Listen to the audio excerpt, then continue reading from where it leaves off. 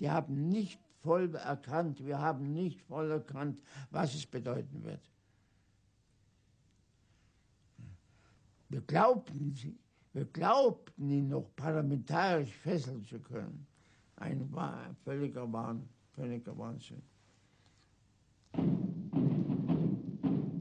On January the 30th, 1933, the same day Hitler was appointed Chancellor, the Nazis held a torchlight celebration parade in Berlin. The revolution had begun. Und das war ein Hochgefühl, das erreicht zu haben, was wir, ich sag mal, 5, 6, 7 Jahre lang gefordert haben und auch immer gesagt haben, und wir kriegen die Macht. Und den Tag haben wir erreicht.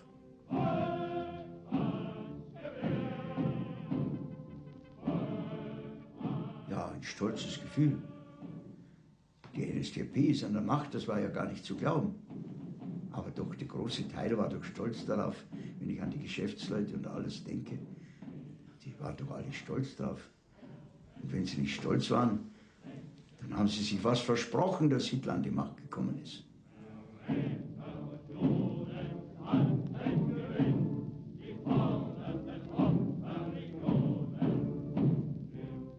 There were a few stormtroopers who had Jewish girlfriends. And therefore a lot of German Jews thought, oh well, it's not going to be so bad, look at it. Have Jewish girlfriends, they can't hate us all. Oh, it's heartbreaking.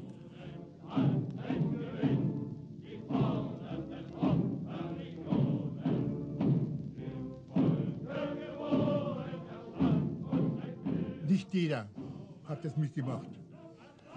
Die Gefahr ist immer da, wenn Krisen entstehen, dass Leute kommen, die glauben, sie haben die Weisheit mit Löffelflaschen und die können die Rettung für alle bringen.